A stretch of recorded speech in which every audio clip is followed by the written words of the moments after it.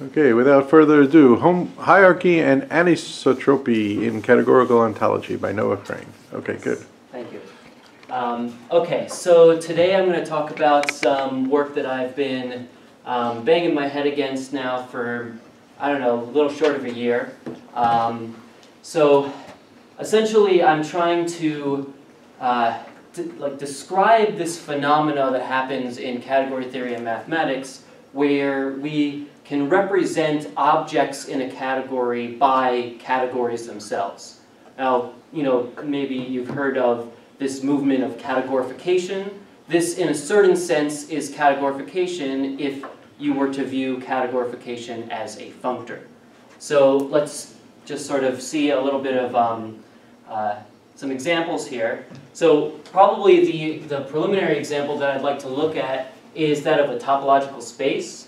So if we think of a topological space as a tuple, where this is our set, and this is our topology,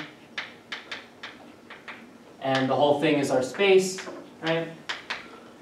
This comes with two different functors, okay? So the first functor will associate to this topological space the underlying set, so we'll call that U of x. And I like to draw pictures. I'm going to draw a lot of pictures. So just to show you what this looks like, I mean, this is just points. There's no topology on this at all. The other functor that I can associate to this is the category of open sets. So I can look at O of x, and this will look like whatever. So I have U, U, and U, union U, whatever. And throw a bunch of primes in all of these. Okay, it's not really, doesn't really matter which is which here. Okay, but the point is that from this sort of abstract data of a topological space, I can extract things that are a little bit more concrete. In fact, they are actually categories. In a sense, this is a discrete category, and this is a thin category, but it's a category in its own right. Okay? So the thing that we can do with these categories is we can use them to index other objects.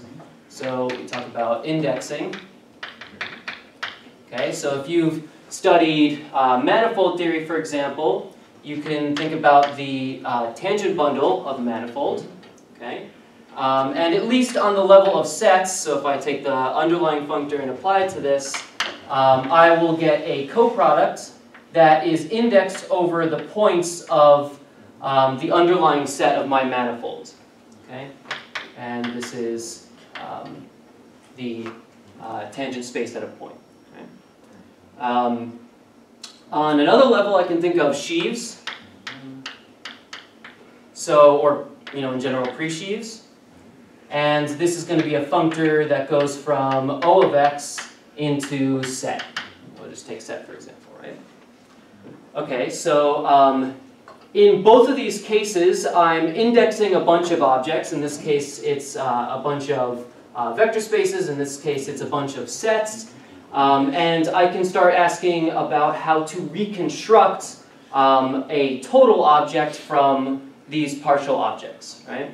So, I mean, in this case, we have these tangent spaces. These are sort of the atomic easy objects. All of them look like Rn, right? And I can bundle them all together and get the tangent bundle. In this case, if I look at, for example, this functor applied to just some open set of my topological space X, okay, I can use the sheaf condition to reconstruct the functor applied to all of X. And now just to draw out the full sheaf condition, it looks something like this. Right, so this is something that you're all used to if you work with some category theory. Okay? So, on the other hand, the O of x here itself is a sort of functor. It's not just a category. O of x is a functor from the topology of x, considering that as a category, just a raw category, no data associated to it. And then it associates to it the topological spaces, which are the open sets. Okay. So in each of these cases, we have sort of a way to describe a total space. You got to explain that a little bit more. In that version of O of X, what are the types of things? Like, in what category does this live? Yeah, so if we look at the topology as just the raw poset or the raw category of open sets, so the objects in this are just objects, they're not seen as open sets, we can associate to them the open set. As a topological space. Yeah, right, as a topological space. Yeah, okay. Right? Cool. I mean, you get a little more than that, don't you? You get a topological space with its embedding into U. Yeah, right, sure, that's fine, but I just want to look at it like Okay, this. sorry. Okay. 1 second. So I'm lost. It's O of X is a functor, not O is a functor, but O of X is a functor. Yeah, O of X is a functor. And from where? From what category to what category? What's the difference between tau and O of X? So, okay, so there's a confusion of symbolism here, I guess. So in this case, I'm thinking of O of X as that category where the objects are open sets. In this case, I'm thinking of tau as just the category, and then I'm associating the open sets to it. Okay? It's just two different ways of thinking of the same thing. And this is sort of going to segue into what I'm going to talk about next, so maybe just suspend your disbelief. Right, suspended. Okay. So one of the general facts about covers, so if we want to talk about covers of a space, right? So we have a bunch of open sets, and we are covering X. Okay? From this, we can associate So from these covers of the space, we can take the co-limit of these covers. Right? So if we take the co-limit of these open sets, we get back our space. Okay? That's sort of one of the definitions of a covering. And if you want to think about this sort of more concretely, we're taking the union over these open sets. Right? Okay. So here's the question. Can we represent more arbitrary data in terms of coverings? So if X is no longer a space, but maybe some other concept, what does it mean to cover a concept by other concepts? Okay. So let's see what we can try to talk about. So there are two ingredients when we're trying to do this. The first ingredient, so ingredient 1, okay? We can talk about ontological laws.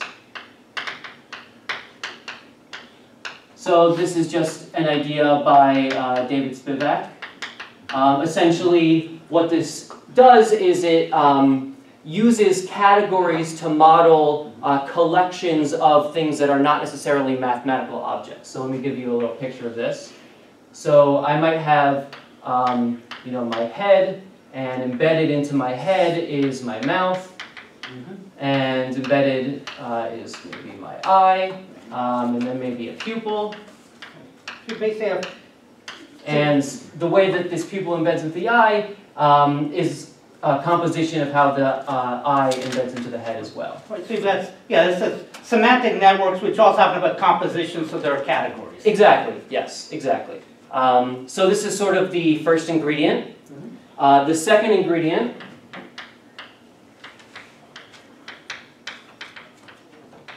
is Grothendieck topology.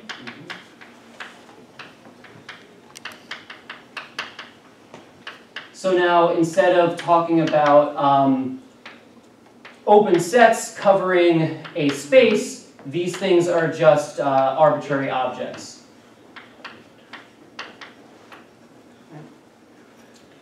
Okay, so you might ask, well, why am I trying to do this? Why am I trying to cover concepts with other concepts?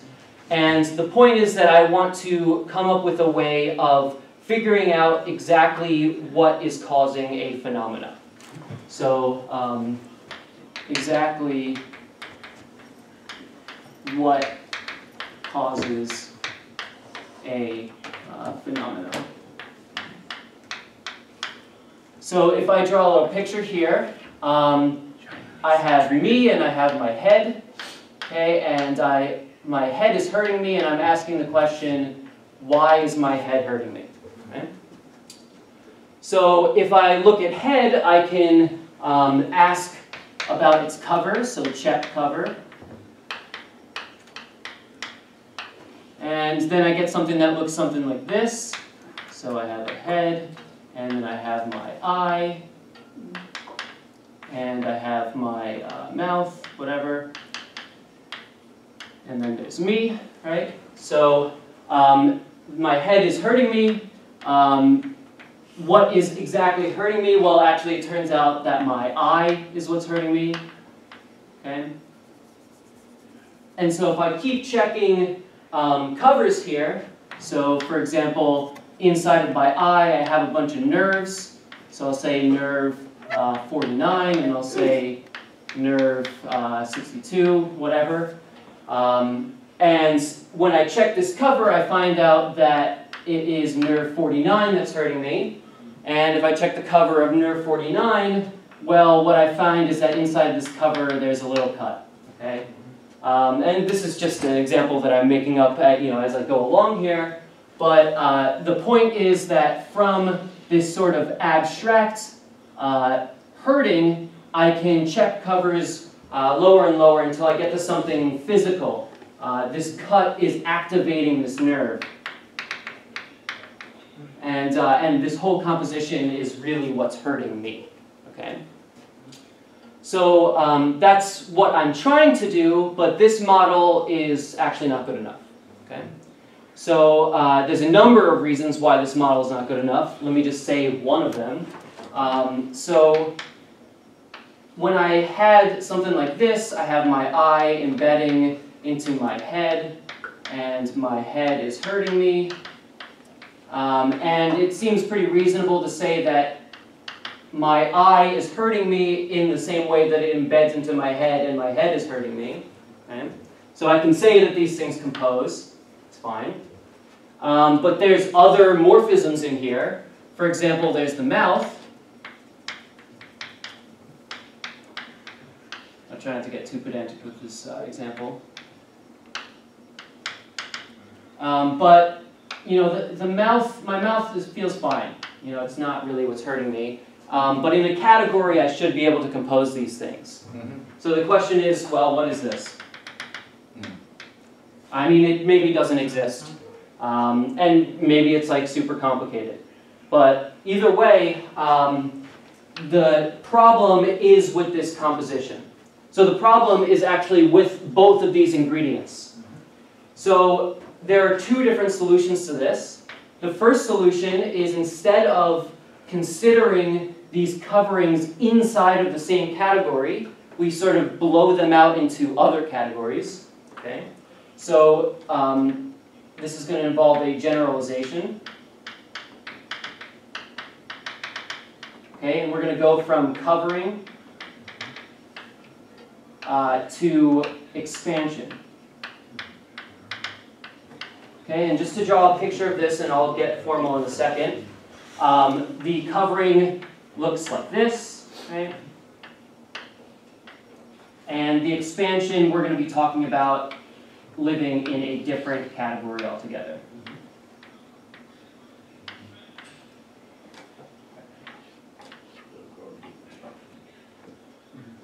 Okay, so, right. Okay.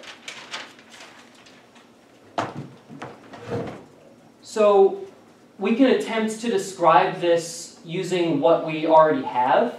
So just to go back to this open set functor here, my open sets go from this topology, which we consider as a small category, into top, realizing each of the elements of this small category as the open sets. Okay. Oh, sorry, I skipped a step here. I'm sorry. one thing in between this.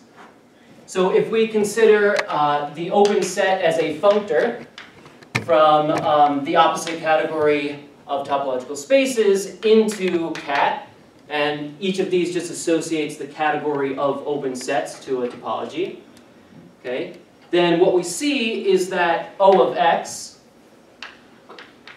is fine. This is a category, so we haven't really violated anything. Okay, so if I just sort of draw a picture here, it looks something like this, whatever. But the O of f, this is going to be sort of an inverse image functor. This is going to be a functor from O of y to O of x. And now I have to say that f is from x to y. Okay. So you take its inverse image, and that regards itself as a functor. So the way that I'm expanding here is I'm really ending up in two different worlds, and I have a functor in between them. Okay? But this isn't really what I want, because this doesn't say how O of f covers f. Okay? So this is my f in this picture. These open sets here cover this x. These open sets here cover this y in a very meaningful way, right? I mean, I could take their colimit, I could take their union, but I can't really take the union of this functor, not in the way that you think you can. Okay? So let's try something else, all right? And that's why I Doesn't one introduced of this. these arrows go the other way, by the way, either F or O of F? Yeah. Yes. So let's try another thing. So this other thing now is to think of this O of x as a functor from tau of x into, we think of this O as a functor from topological spaces into categories over top. Okay, and just to be very clear about this, O of x is going to be a functor from tau into top. Okay. And you can finagle the definition of this over category as a sort of comma category, and you can consider this O of f to instead be a subcategory of the comma category as follows. Okay, so this is a little different than maybe what you're thinking of. Okay, but we have these two small categories, the topologies of x and y, and we have functors into top, and so the comma category is maps in between them.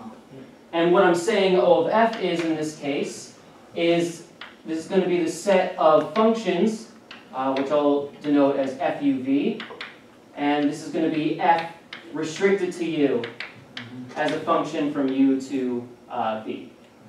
Okay, so v is in y and u is in x. Okay? All right. So just to draw sort of what goes on here, I have my x and my y, and I expand this, and I have a bunch of open sets. I mean, really, I'm looking at the image here, but forgive me for that.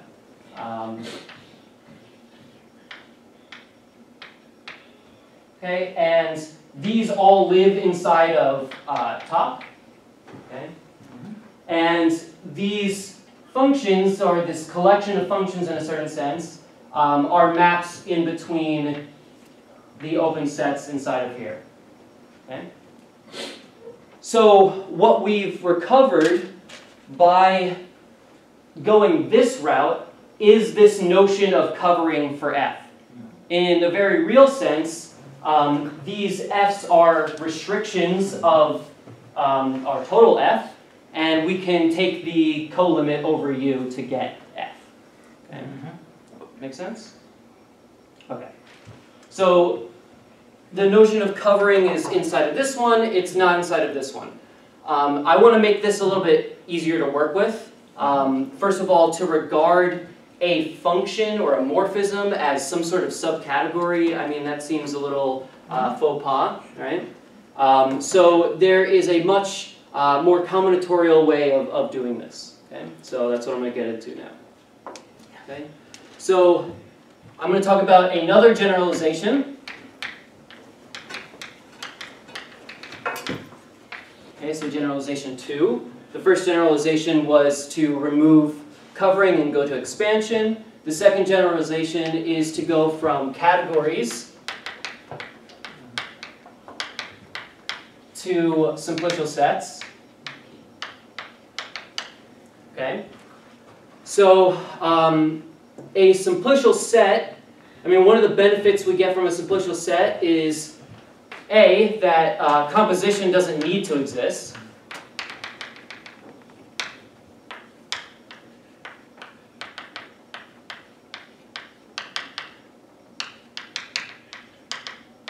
Right, but if it does, it doesn't need to be unique.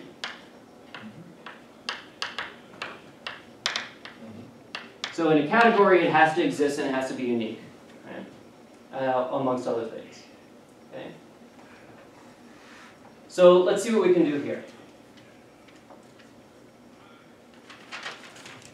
So you lose direction also in simplicial sets, no? Direction of the morphisms? Right. Still No. direction. No, it's only the being confiber that causes you to lose the direction. Okay. Right. Yeah. But no, these are arbitrary simplicial sets. Okay. And you can think of like the nerve of a category that would mean that these two things, you know, they need to exist and they're unique, right? But these are arbitrary simplicial sets. Okay. So let's see an example of why this might benefit us when we're talking about more arbitrary concepts than, you know, open sets or whatever. Okay. So let's give an example here. Okay, so I like this example a lot because I think I see it in a lot of slides at tech shows. Okay, so we have Alice, Bob, and I'll just say me, and Alice is friends with Bob, and Bob is friends with me. Okay, so I mean, it's pretty obvious that just because Alice is friends with Bob and Bob is friends with me doesn't mean that Alice is friends with me, so that composition doesn't need to exist, right? This is fine. And even if it does exist in some weirder sense, it doesn't need to be unique. So maybe I can give something that looks a little bit more like this. Instead of friend, well, from this relationship, this composite relationship, I have that Alice can contact me. Okay? And in a simplicial set, I'm perfectly fine just formally saying that this works. Okay? But the point here isn't to formally say that these things work, it's to explain how they work. Right? So let's talk about this in terms of expansion. So if I look at expansion, right, and I haven't defined anything yet, so we just are going intuitively here. I can expand Alice. Okay, so inside of Alice, or what defines Alice, will be her brain, for example, and her phone, and a bunch of other things, whatever. Okay, her brain is connected to her phone. Sounds like me. Right. And likewise in Bob, there are tons of things that define them, but I'll write just email and phone. Okay. And inside of me, well, I have an email. Okay. Should draw this the other way. Okay. And what is part of the friendship here? What defines this friendship if I were to expand friendship? Well, amongst other things is the fact that he can contact her phone, or she can contact his phone. Okay, so I'll just write contact here. Okay, so just to stop for a second, this is going to be sort of an expansion of A, an expansion of B, and an expansion of me, and then this is an expansion of friend. Okay, so whatever. And then likewise here, part of her friendship, or Bob's friendship with me, is that he can email me, And so it becomes pretty clear what this contact thing is actually supposed to mean. So it's not so much that I'm composing friend with friend to get contact. It's really that I'm composing contact with this ability for her phone to talk to her email, and then her email to contact my email. That whole composition is what this composition actually is representing. Okay? So I'll have contact here, contact, and then there's some sort of composition here, which, you know, we're still taking for granted, but seems more likely. Okay. So, I guess I'll go all the way over here. I like having this many boards. A lot of space. Right, in a worst possible scenario, you've still got 2 more walls. Right. You go back there. Well, the camera can't turn around that much. No, Sure it can. It's not a tripod with a rotating thing. Right. Okay, so let me give you an intuitive description of ontological expansion before I give you a formal one. Okay, so we'll talk about ontological expansion. And by the way, I don't know if I actually said this, I'm regarding these simplicial sets here, the whole thing, as some ontology, and the expansions here are ontological expansions. Okay, so that's what I mean when I say ontological expansion. So there are multiple levels on sort of a 0 level. Okay, I am taking a simplex, a 0 simplex, in some simplicial set. Okay, so let me just say, let this be a simplicial set. So I have a 0 simplex, and I'm going to be sending that to a sub-simplicial set of some other simplicial set. Okay? So from a single element, I get a whole simplicial set. Okay? And so what this might look like is a map that goes from 0 into the sub-simplicial sets of sigma prime. Okay.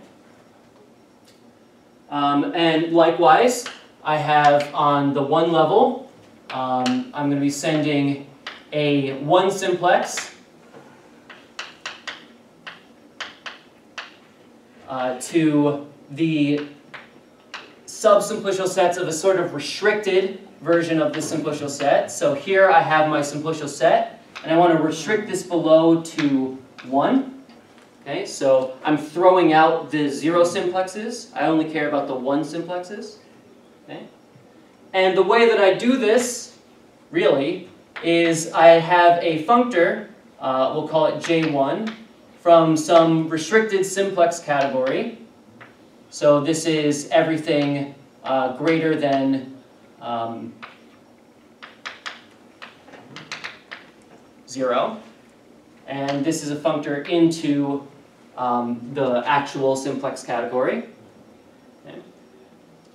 And so this sub here, I mean, this I should write in air quotes, and what this really is the sub-simplicial sets of a restricted simplicial set.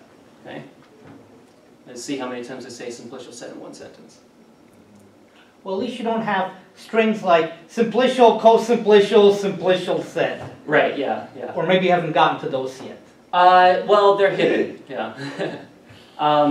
So I can just keep going. I can define my J2 sort of the same way. I have this restricted simplex category, and it's being sent into, it's embedded into my traditional simplex category. And so on the second level, I have the 2 simplexes are sent to sub-restricted simplicial sets like this. Okay. So just to differentiate this. Okay. So let's see what happens in general.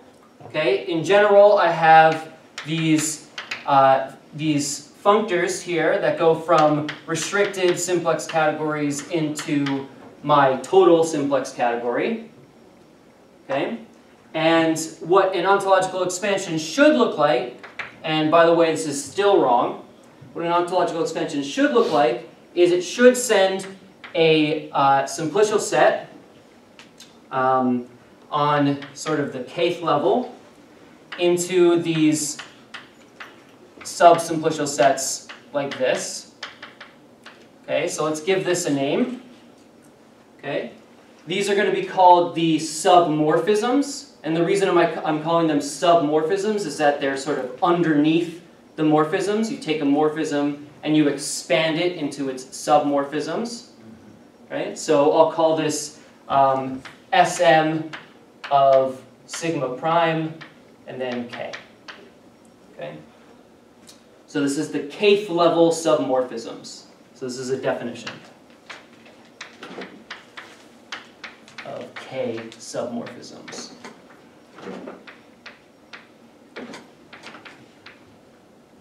Okay. So there's a formal categorical way of defining this. Okay. So let's sort of look at this. I've been using sub now as a sort of intuitive word. You can talk about the sub-simplicial sets, but what is really, what are we really talking about? So this guy here, well, let's see what we have in a bigger diagram. We have this K-restricted simplex category. I'm embedding that into my simplex category. And I have my simplicial set, which is a functor into set. Okay? And the sub-simplicial sets here are going to be, well, I have some indexing functor, and then I have a natural transformation into this restricted category. Okay?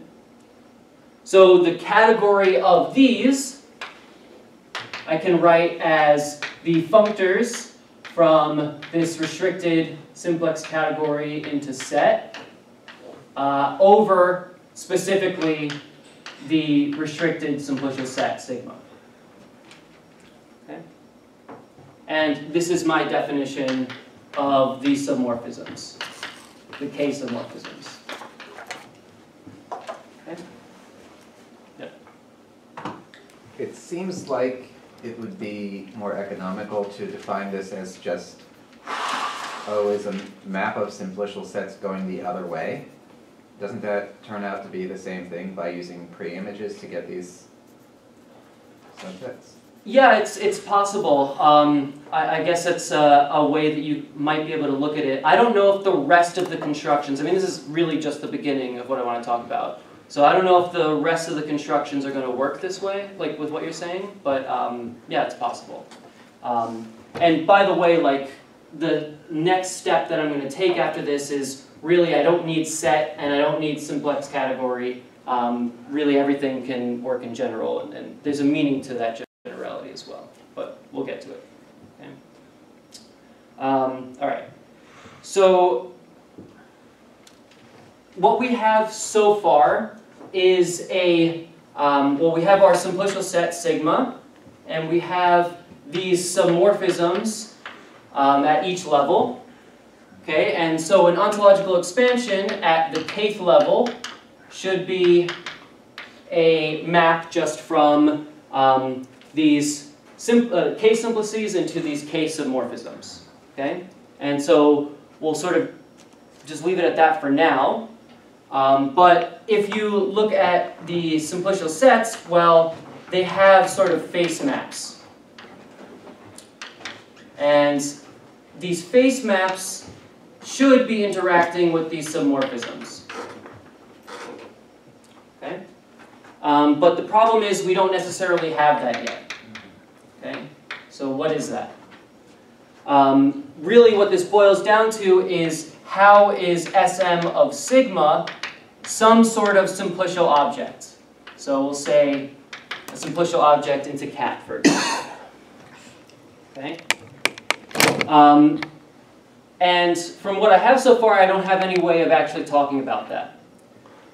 So let's just take a step back for a second. So, hold on, sort of lost myself. Right, so there are two problems. So first of all, these submorphisms land in categories, whereas a simplicial set lands in sets. So I can't really connect those two. That's problem one. And problem two is that these face maps don't exist. So let's try to define it. Let's deal with the faces. So I made a number of choices here in defining the submorphisms. Okay? And what are those choices? Well, first of all, the first choice I made was a functor, which I called JK from delta into, from this restricted simplex category into the actual simplex category. And another choice that I'm going to make is a special choice of level of simplexes that are going to help me determine my faces. So the second choice that I'll make, and it'll become clear why I'm making this choice, is maybe the nth level inside of this restricted simplex category. And to keep things diagrammatic, I'm going to realize this as a functor from the 1-point category into this restricted category. This Cn is just like the constant functor at n. Okay. Okay. So altogether, this choice resolves itself as a single choice, which I'll just call J. And this goes from our simplex category into the category of functors, from the 1-point category into delta, and there's a little modification here with little 2 here. So let me just say something about that 2. Okay? So this 2 is going to give me both of these choices in one. So if I evaluate J of n, what I get is I get a functor into delta n, a choice of object, and I also get an embedding into my simplex category. So that 2 means compositions of 2 functors. Okay. And my J of f, okay, so if f is a functor, if f is a map from n to k, then we'll have a diagram that looks something like this.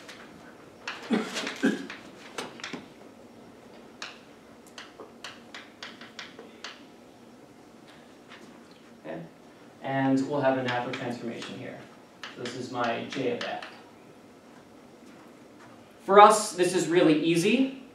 So J of f is a natural transformation between these 2 functors. I just need to tell you what it does at the star, at the 1 point in the 1-point category. And it gives you exactly f. So it just becomes really itself. Okay?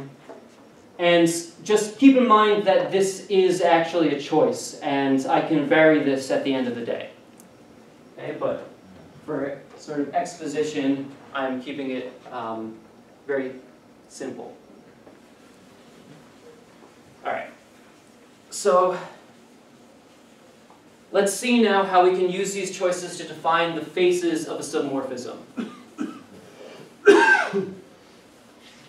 All right, so let me give you a set theoretic definition of the faces of a submorphism. So this is like a set theory def.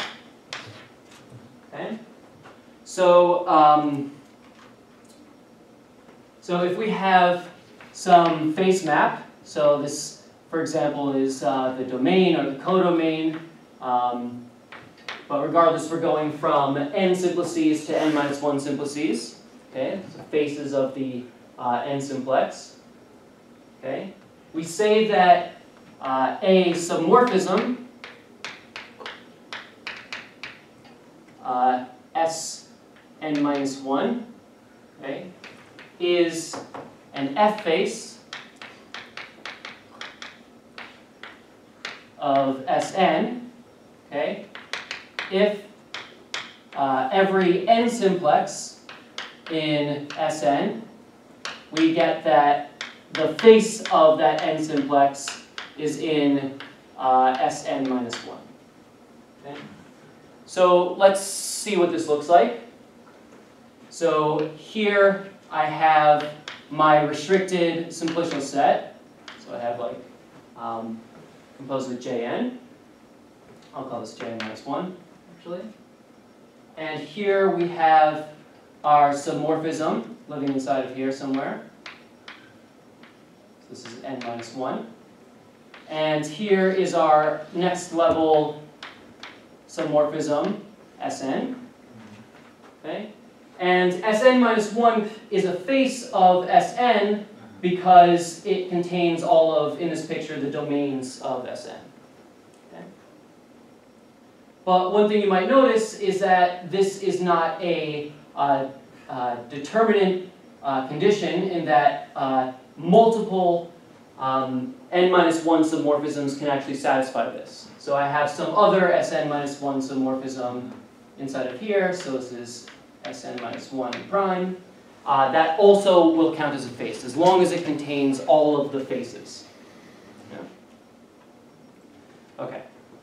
So really what we're getting at here is that the face, the quote-unquote face of a submorphism is not just a single submorphism, but rather an entire subcategory of the n minus 1 submorphisms.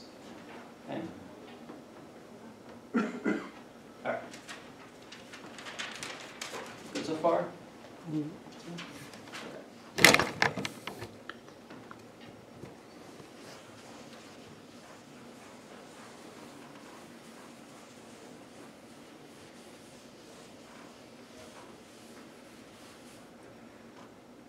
All right, so this is a set theory definition. We want to give a much more formal category theory definition so that we can actually generalize this pretty significantly.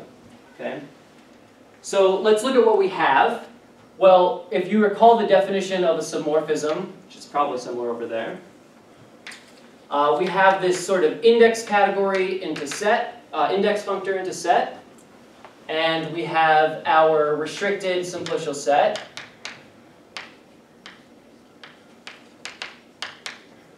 Okay? And the submorphism is a map between these two things, formally. Okay? So when I precompose this with my Cn, what this gives us is the n simps of Sn, of Sn. Okay? And what this gives me, if I recompose this here, are the n simps of sigma. And then on the other hand, I have this J of f. So it should be k. So here I have a J of f. Okay, this is a natural transformation between these two composites of functors. And if I post-compose by my simplicial set here, what I'm essentially getting is the k f faces of Sn. Okay? So altogether here, I can whisker this to be something like this, SOCN, and I can whisker this to be something like this, sigma of J of f. Okay? And so altogether, the composite gives me the k f faces of Sn. Okay? These are k simplices.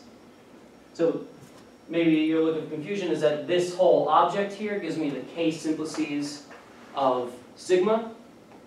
And so the composite gives me the k f faces. Okay, so maybe I should draw something like this.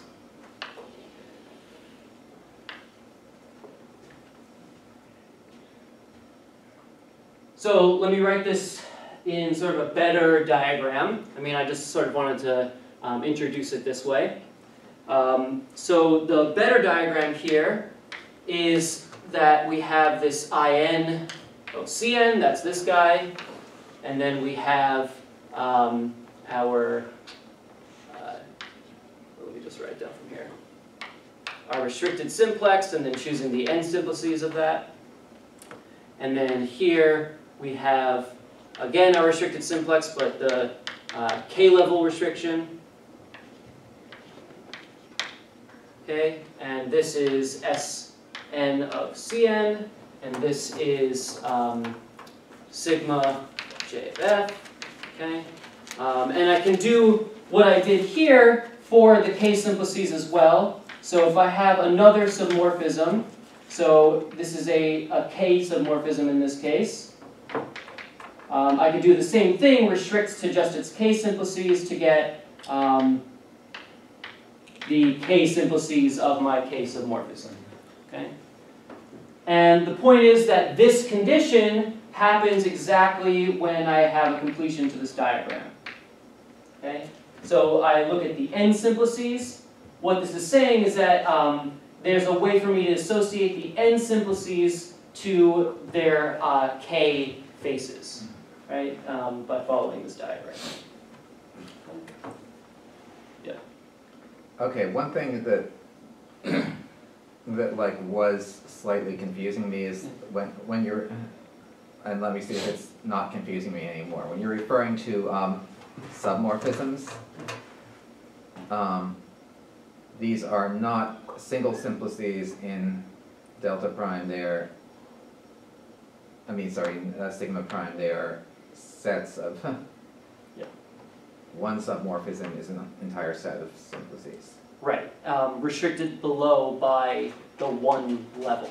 So it's not just an arbitrary sub-collection of simplices, it's a sub-collection of simplices that doesn't go below one, and satisfies a bunch of face conditions as well. So, I mean, like, if you have a 2 simplex inside of a 1 submorphism, its face should still be in there. Whereas if you have a 1 simplex of a 1 submorphism, its face doesn't need to be in there. Okay? So something like this here. So this would be a 1 submorphism. It could have everything, right? It's not restricted by anything. But this is, sorry, 0 submorphism. This is a 1 submorphism, meaning that I can only look at the 1 simplices and maybe some composites going on over here. Okay, but I don't go below. Does that make sense? I could probably explain that better, but I lost it. All right, so we have this diagram here. This is exactly this condition. Okay, so I want to come up with the solution to this condition. That is the entire category of these solutions. And that's going to give me my, my face map for submorphisms. Okay? So maybe I shouldn't walk all the way over there from this. Can I erase this here? Yeah.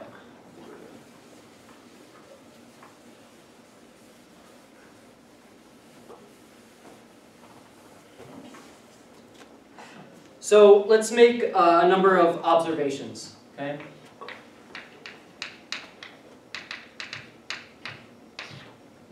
Okay, so the first observation, well, let me compose this here. So here I get a big composite, I'll just write it down over here.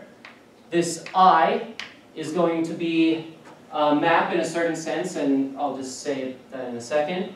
So we're looking at that top composite. So we have Sn, Cn, and then we're composing them as natural transformations. And we have sigma of j of f here. So I is going to be a map from that whole composite into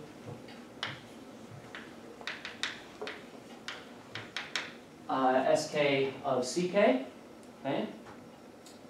And everything here, regarding this as a morphism from this to this, is essentially looking at an overcategory. Okay, so this guy is a functor from the 1-point category into set. Okay, it's a bunch of composites.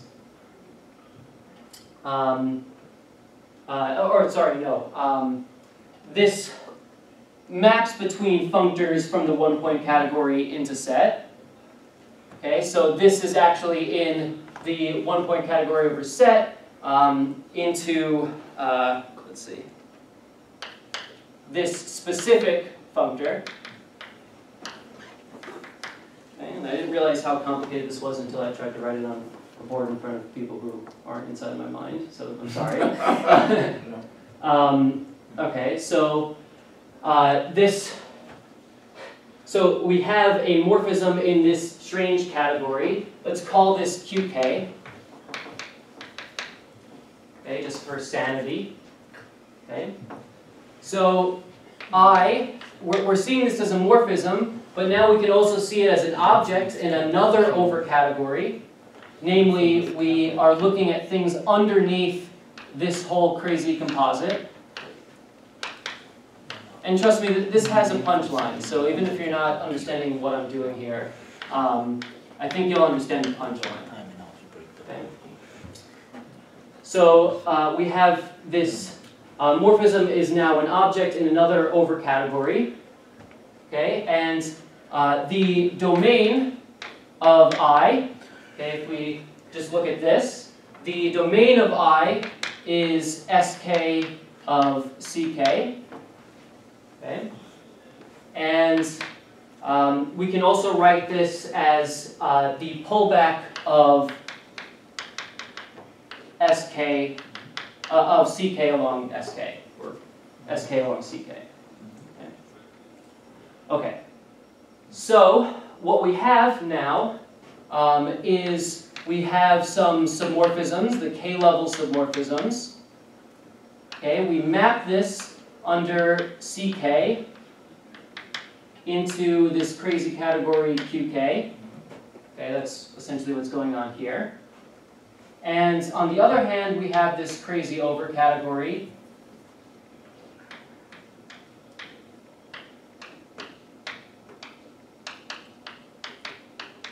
I'm almost done with this.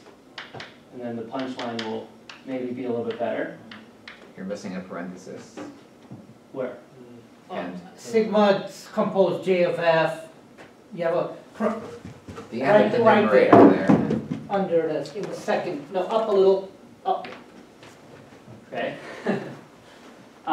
So we have these two functors, and essentially we can define the face category as the pullback along these functors. And what this is saying is that, so let me just finish writing this. What this is saying is that so this bottom diagram is saying that it has all F faces, and this right diagram says that it comes from a submorphism, a K submorphism specifically. And so what this face category is giving us now is it's the category of K submorphisms that have all the F faces of Sn. Okay, so that's sort of the punchline. So this allows us to define things, and I did this, there's a lot of painstaking work in doing this, and you might ask, why am I doing this? And really the purpose is that I want to generalize beyond simplicial sets. So let me just give you a bunch of, I'm not going to prove them in front of you, facts, that are going to make things a little bit clearer. Okay? Well, you replaced all your inclusions with arrows now. Yeah, so I mean, this is an inclusion, that's definitely true. But yeah, I sort of throw away monomorphisms a lot. You know, when thinking of them as sub-objects, because, well, I don't know, maybe that's more of a philosophical thing than an actual math thing. I mean, the math works out. Right, but I meant you've replaced all your set inclusion with actual arrows and diagrams. Yeah, yeah, exactly. By this point. Yeah, yeah, absolutely. So I mean, when you look at this diagram here, literally nothing about simplicial sets is actually necessary for this. Really, just the fact that it's a functor category. But I'll say a little bit more about that. So what we have now is we have this f of Sn. Okay, so the faces of Sn.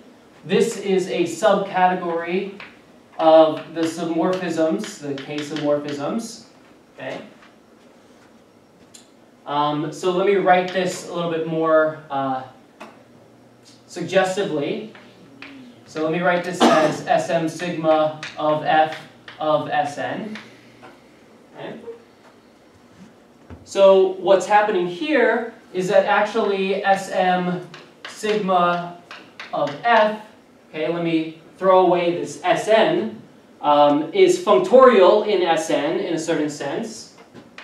Okay, and this is going to take, its domain is the n submorphisms, okay, and its codomain is now a power category, okay.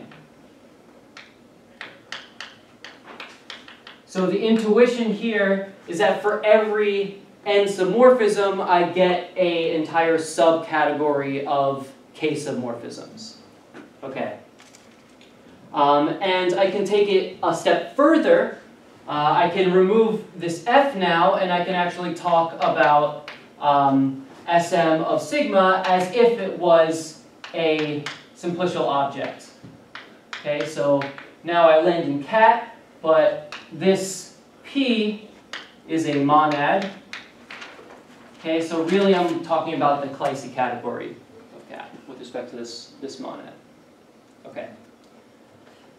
So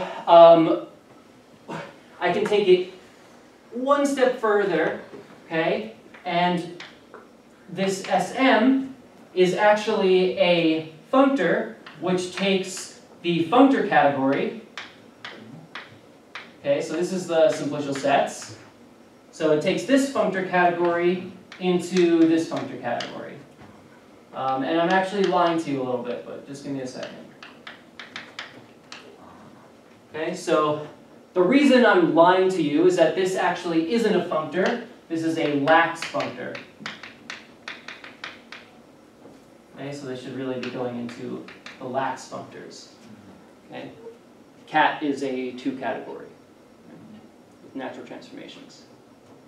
And just to say something about the laxness, if we look at this class here, we have all SL such that it contains G faces of all SK such that contains F faces of Sn. Okay, so just consider this as a set or class or whatever. This is going to be like my F of, or sorry, G of F of Sn. And this is a Schrichter condition,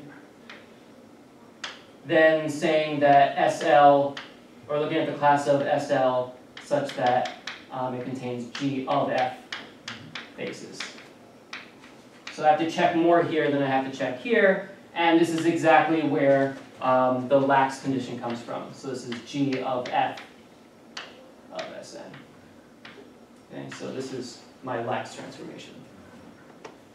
Cool? Yeah. Makes the carrot bigger. Yeah, yeah, right, exactly. Yes, continuing my theme of bothering you to turn things backwards. Please do. That lax thing on the right is going to be an awful lot like like some kind of vibration over the simplices. I'm not sure quite how to account for the P yet, but Right. but it will be like a cloven, but not necessarily split growth and op vibration over delta. Yeah, you're probably right. Yeah, and this is, I guess, a route that I have recently discovered, and I didn't want to throw away a bunch of work for that, but I might, because it might become simpler. In fact, like, as I go deeper into this, things become a lot more complicated, and it might be easier to sort of build on top of actual established theories. So, yeah, thanks for bringing that up. That's probably true, in some sense. Okay. So, let's see.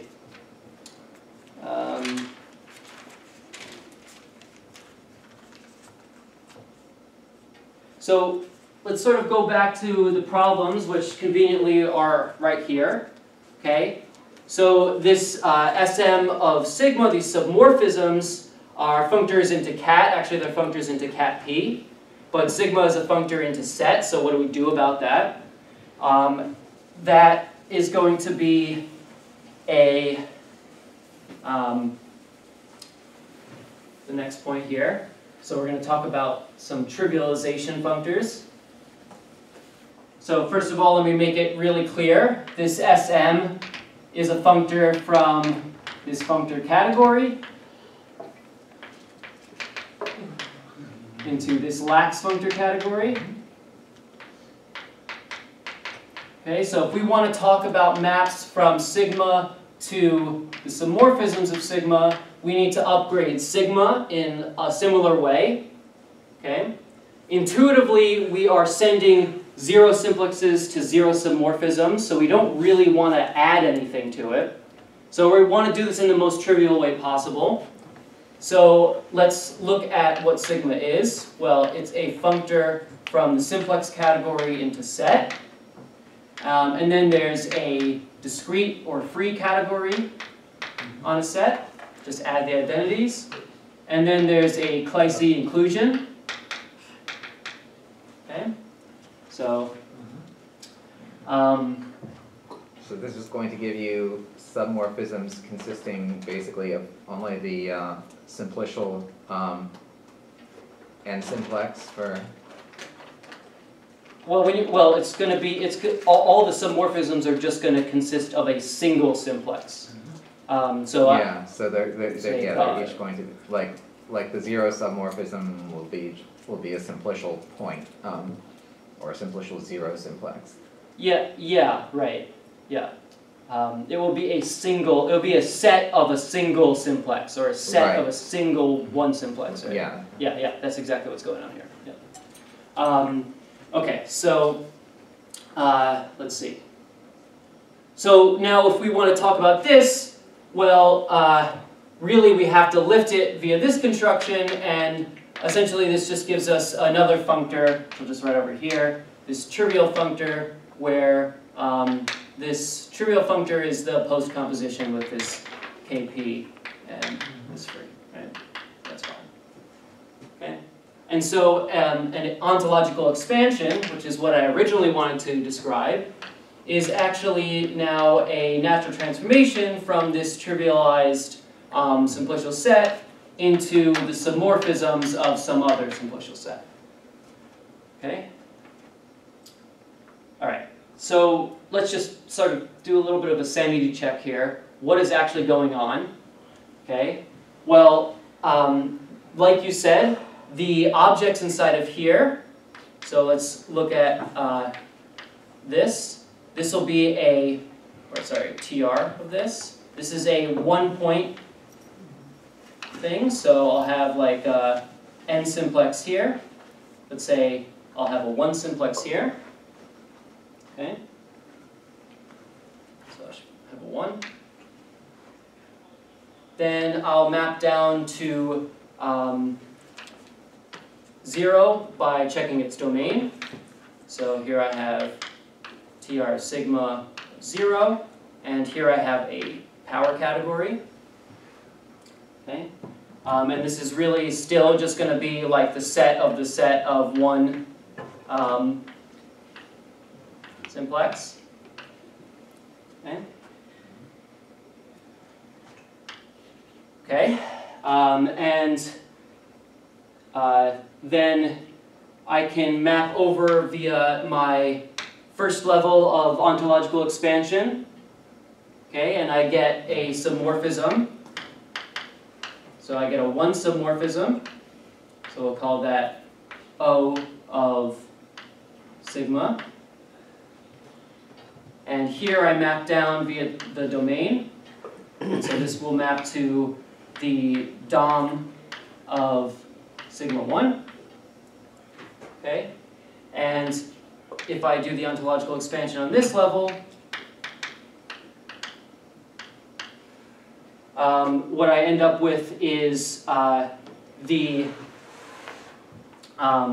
expansion of the domain of sigma 0, or sorry, sigma 1. Okay, and this is a lax square. Okay, so really what this is saying is that the expansion of the domain of a simplex counts as a domain of the expansion of a simplex. So if I draw sort of a picture of what's going on,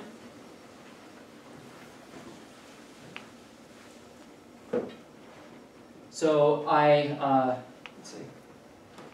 So here I have a 0 simplex and a 1 simplex and another 0 simplex. Okay, and this is being expanded into some morphism, some 0 submorphism. This again is also expanded into a 0 submorphism. And then I have some 1 submorphism here. And so what this lax diagram is saying is that the the expansion of the domain counts as a domain of the expansion. Okay? All right. So let's see what I've been talking about so far in another diagram, just as a little recap. Okay. So far I've just talked about expansion. I haven't really talked about hierarchy. So we had these Grothendieck topology sort of coverings. We had these ontological logs. They're categories. And this gave us sort of coverings of concepts.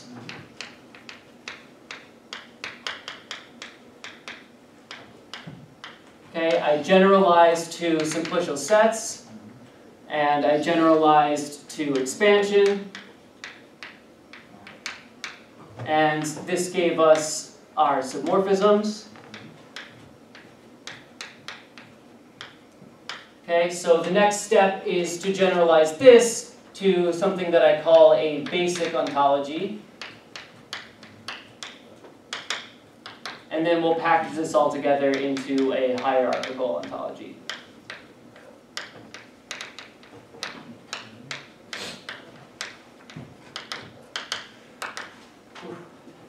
Okay. So let's see if I can do this in the next 20 minutes. All right. So I don't know. Maybe I'm moving around a bit too much. I'll go here.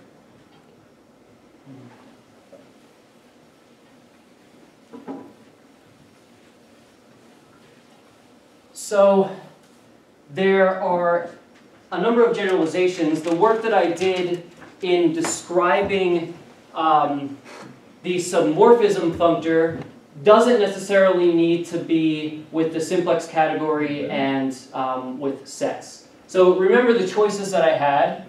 So the choices that I made at the beginning, since the beginning, are that we are working with the simplex category. We have this J that I described, and we have sets. Okay, these three choices can be changed arbitrarily. as long as they're functors and they're categories.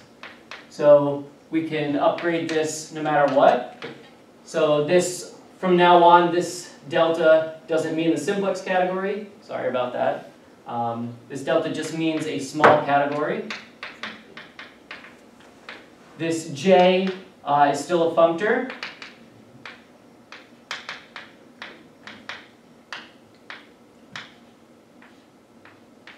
And we're just working with now a category.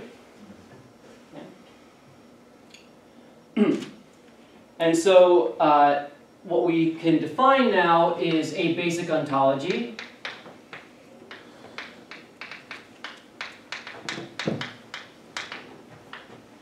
So basic ontology is just a functor from delta into C, the same way that simplicial sets is a basic ontology. It's a basic way of organizing things. Okay, so there are, as examples, there's just sets.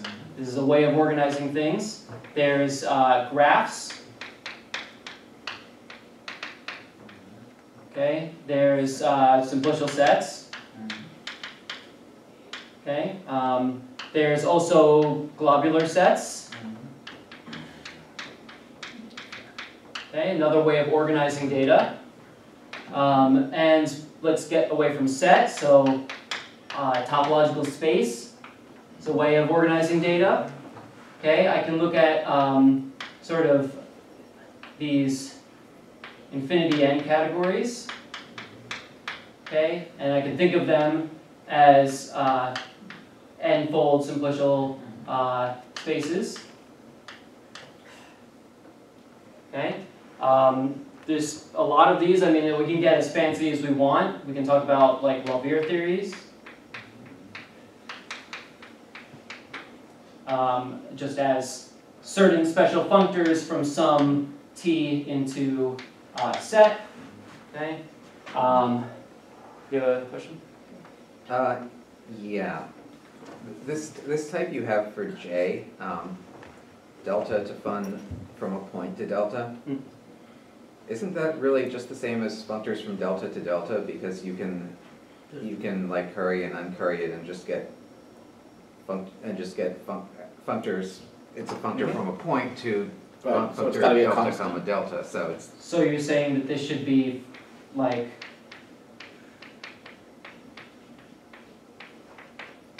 something like this. Is this what you're saying?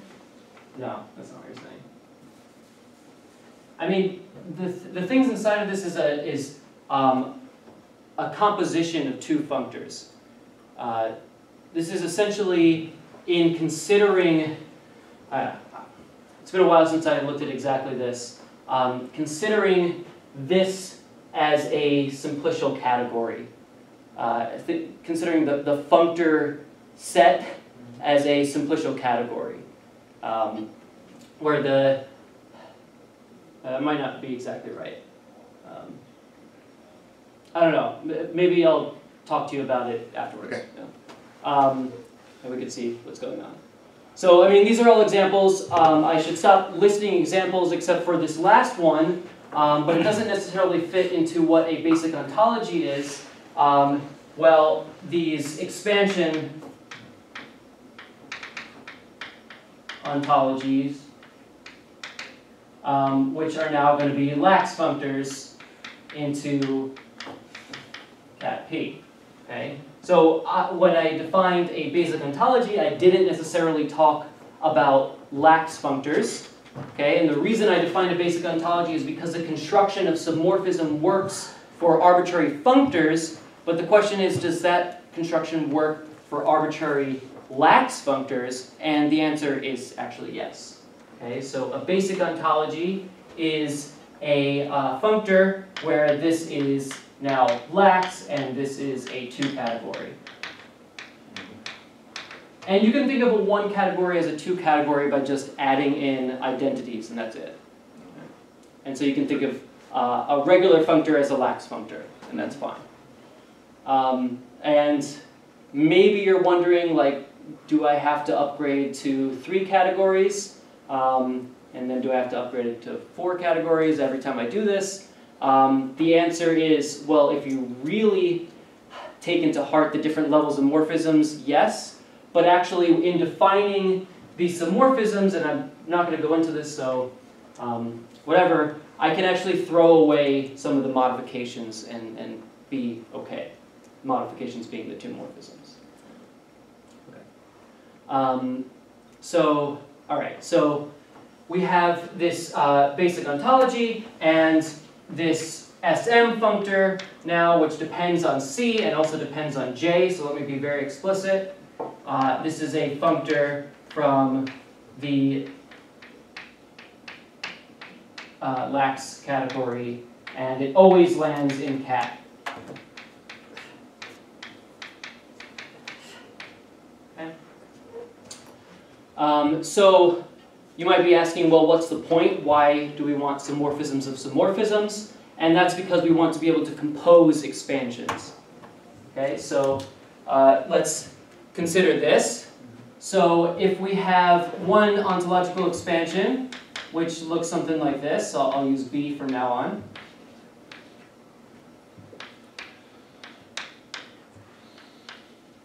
And we have another ontological expansion, which looks like this.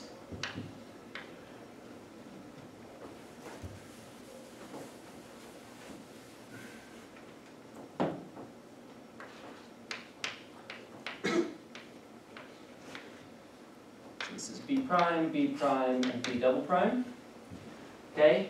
You might ask, how do we compose this? So just in pictures, we have one expansion, and inside of this we have multiple expansions as well.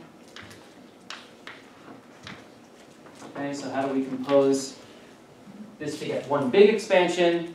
Well, the submorphism functor here is still a functor when we're talking about cat P, and so we can actually apply SM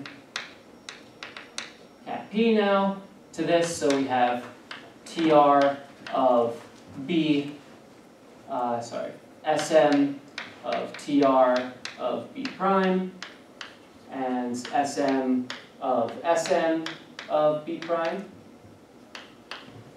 Okay, so this is SM of O. Okay. And so if we want to compose this into one big ontological expansion, we need something here. So what is this? And we need something here.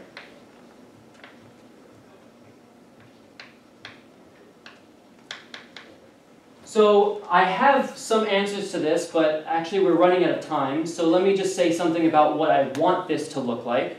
Okay? So essentially what we have is that we want to have a category called ont.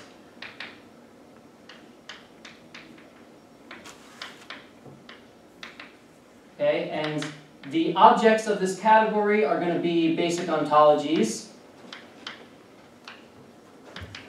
And the morphisms of this category are going to be ontological expansions. Okay? So each of the objects here are ways of organizing data, and each of the morphisms here are ways of elaborating on data. And so what a hierarchical ontology is, so a hierarchical ontology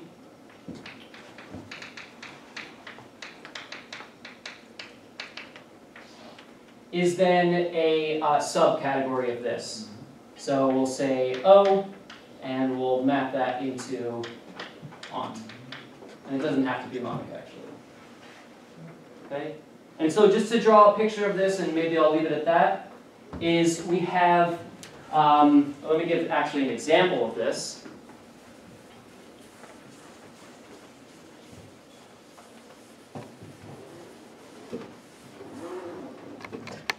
So in this case, my O, just as a category in and of itself, is going to consist of 3 objects. Okay, it's going to consist of atomic, local, and global. Okay, and we'll have maps like this.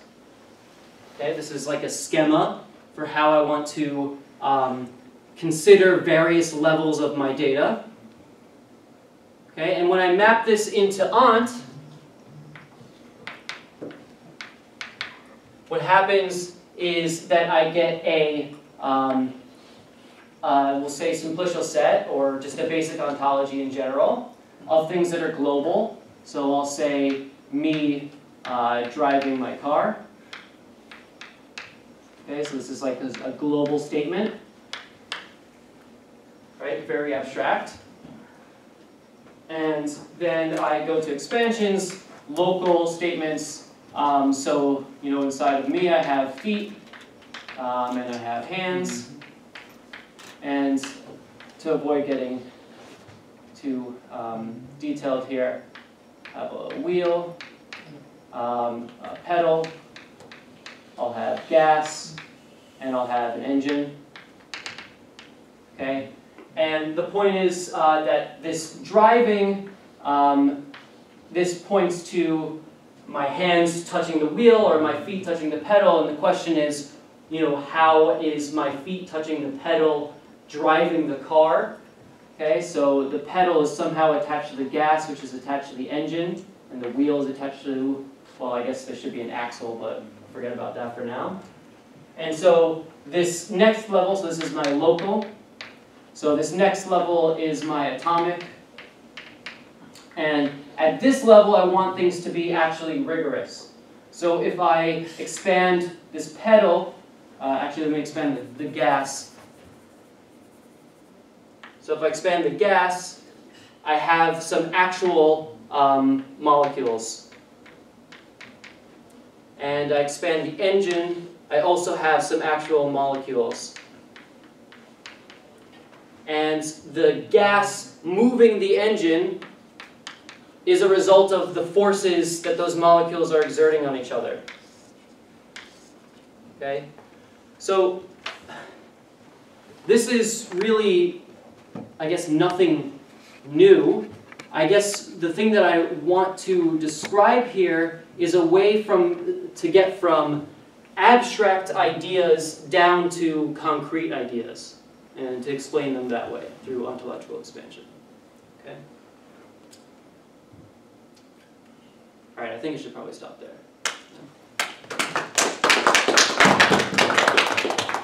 Any questions? Any discussion? Where does the anisotropy come into the story? So the anisotropy is, anisotropy as it relates to like computer graphics, what that means is that if you are close to an object in a 3D world, you have to talk about its resolution at its full resolution. But if you're super far away from it, you can have something that's a lower resolution and be fine. So the So you mean, say, at the atomic level, the categories at your atomic level have no isotropy? Is that? Well, what I'm saying is that if I am far away from this and I don't really care about the details, then me driving the car is enough for me. But if I am close by and I'm trying to see exactly how I'm driving the car, then I actually have to look at these different levels of detail. So the anisotropy, and I guess it sort of goes against the actual word, like anti-isotropy, but really. Just means absence of isotropy. Right. So at different, perspectives, you have more detailed views. It's where the anisotropy comes in.